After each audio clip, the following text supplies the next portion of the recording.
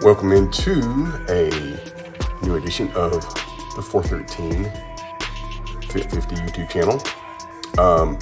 This episode, I want to talk about meal prep hacks.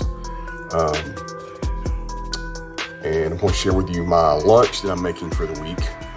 First of all, here is 6 ounces of chicken thighs, 3 ounces of chicken breast, and 140 grams of brown rice.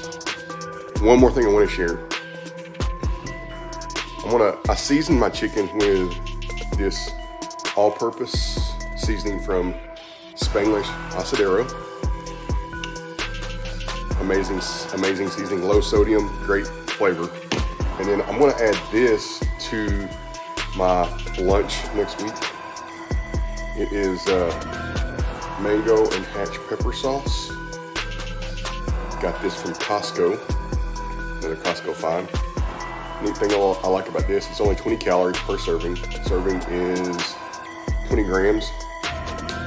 And it's not very high in sodium. It only has about 30 grams of sodium. So it's not really bad at all, especially when you keep it to one serving.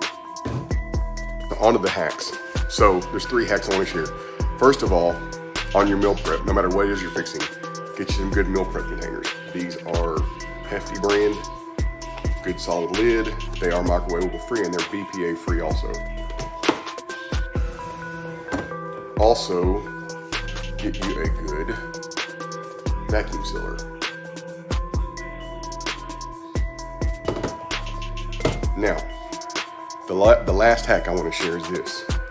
So, I got all my chicken for the next couple of weeks from Costco.